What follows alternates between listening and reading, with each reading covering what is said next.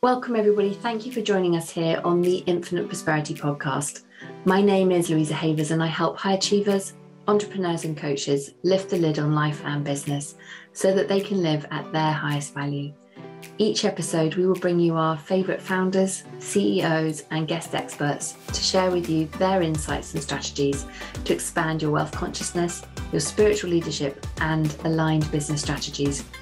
We know that living in alignment with your soul's mission is what fulfills you, and we are here to show you how to achieve this in an energetically aligned way. If you haven't already, be sure to claim your free abundance activation in the Akashic Records. Go to louisahavers.com/gift to unlock your abundance activation today. And if you'd like my support in having aligned success in life and business, then contact me at www.louisahavers.com and let's explore together if it's an aligned match. Get ready to live at your highest value and to expand into your next level of money as you elevate and receive more. You create more for others. Righty-ho, let's dive into today's episode. Hello, everybody, and welcome back to the Infinite Prosperity Podcast. This week's episode is going to be a game changer for you. I'm so excited. I wanted to have a conversation with you around it's a common missing ingredient in alignment and manifesting. And I believe that this is the missing piece for so many people. It's often the part that people don't build in time for or understand. So this is really important. And it's something that I talk about with my clients a lot. So I want to encourage you to build it in so that you can not only have a breakthrough in your revenue growth, in your business and the impact that you're making in the world, but be able to sustain it. So this is the up level bit when we're able to make that the breakthrough, the new ground floor. And it doesn't matter which level you're at in business. There's almost always going to be a point where you're transitioning from one identity to the next. And here's the thing, you have to let go of the old identities to step into the new. So if you think, for example, you struggle with money as part of your identity, you have to let that go and believe that you're financially solvent. To become financially solvent, if you've been a six-figure earner and now you want to be a seven-figure earner, you have to let the identity of the six-figure earner go and to step into and embody the identity of a seven-figure earner. And during each step, we can have inner conflict with our past self along with our future self. So as you step into your future self, give yourself permission to enjoy the different identities that you're experiencing. What can start to happen?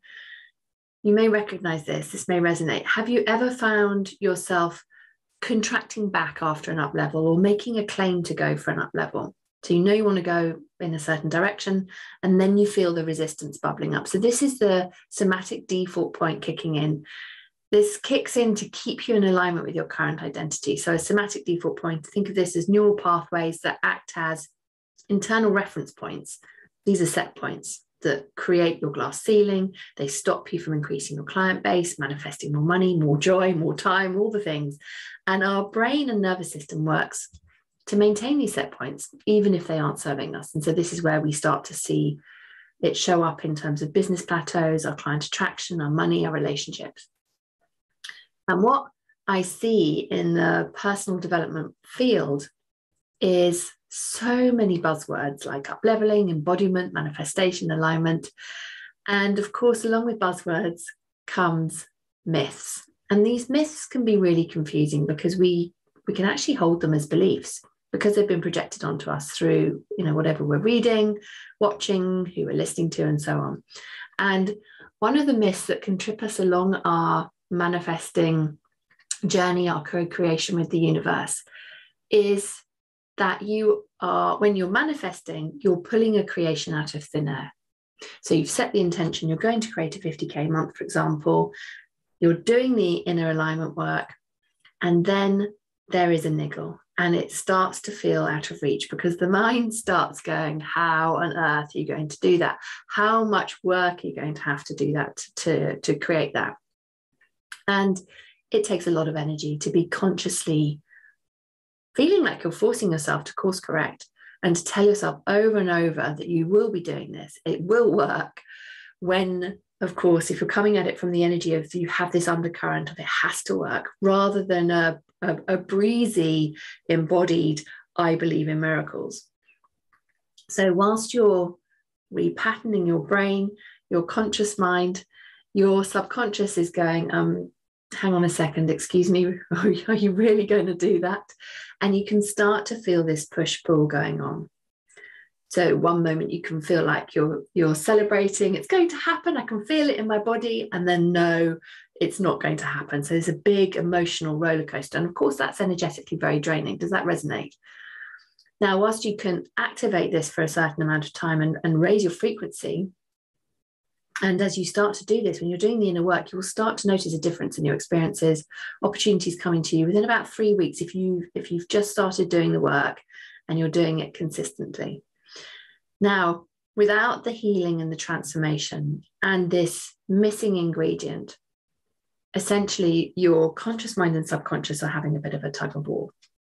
So where you may be focusing on that, I'm going to manifest 50K this month, I'm going to manifest the 50K next month, I'm going to manifest the 50K next month, and looking outwards only and over, feeling like you're doing that every month, it can feel like, it doesn't feel like you're manifesting and pulling a creation out of thin air. Of course, it feels like burnout. And I see this a lot. So what is missing for people is really understanding this key ingredient in their co-creation with the universe. And that is integration. So the missing ingredient is the inner work for creating and integrating a new identity so that it's effortless and it is your new normal. Because when the focus is on the inner realm, the subtle shifts, the longer term transformation through identity work, this is where you integrate. You embody it into your physical being. Your body feels it.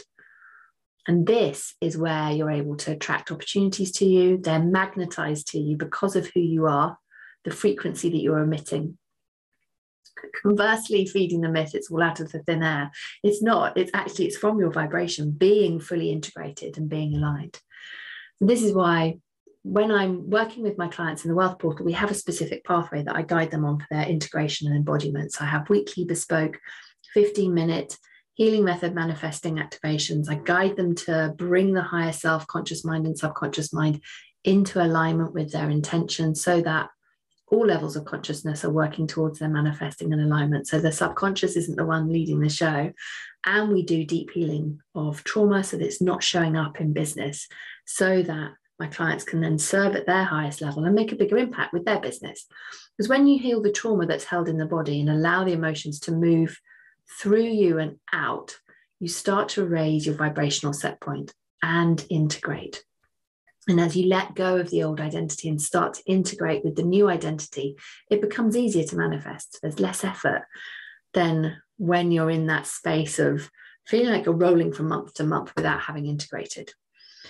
And I talk about soothing the nervous system a lot, because when we step outside our comfort zone, our fight, flight, freeze gets triggered. And of course, that's not helpful for manifesting.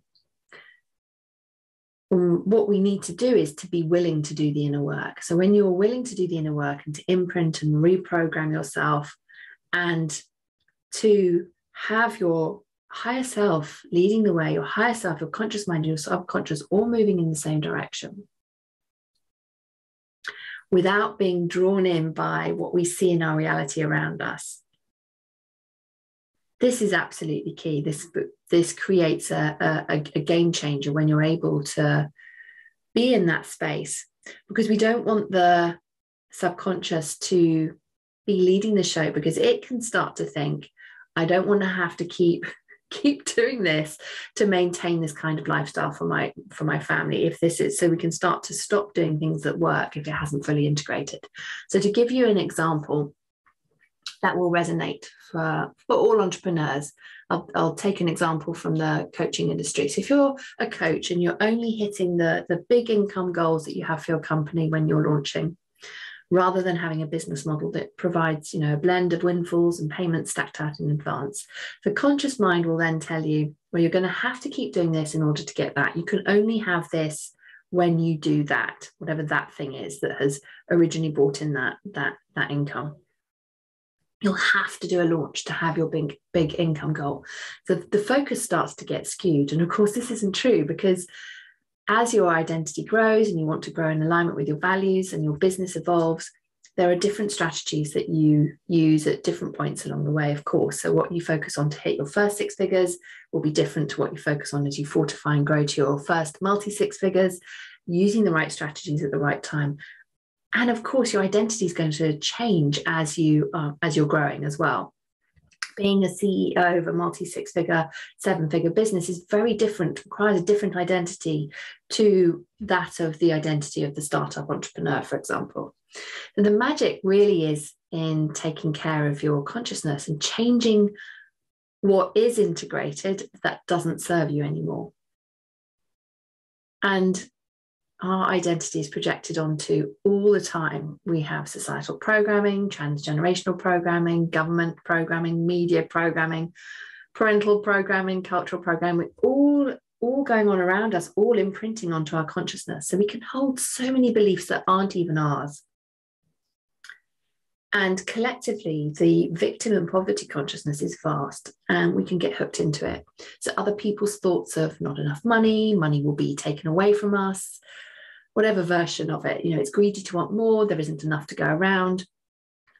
That combined with previous experiences of your own financial trauma and gold trauma, all of this imprinted onto your human Wi-Fi and your body, what you're emitting out to the universe.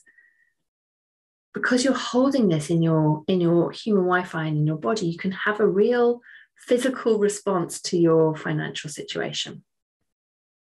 Because your consciousness and your bodies have been programmed to be afraid of it.